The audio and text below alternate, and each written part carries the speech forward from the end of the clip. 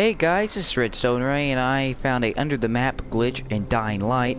And so now, this is the tower that you start at in the game, and this is where the location is for the under the map glitch that I'm about to show you. Okay, it's right by a safe zone. It should be easy to find. Now, where this building is, and the wall to the safe zone, you're gonna want to come to this wall, about where this building meets, and then just jump around this corner, and then bam, you're under the map.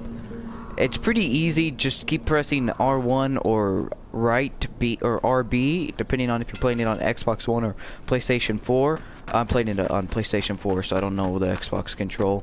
But it's really fun to just be under the map and see everything. And you know, I'm gonna even try this at night when the zombies are chasing me. I'm just gonna have a lot of fun with it. I hope you have a lot of fun with it too. See you guys later. I hope you enjoyed.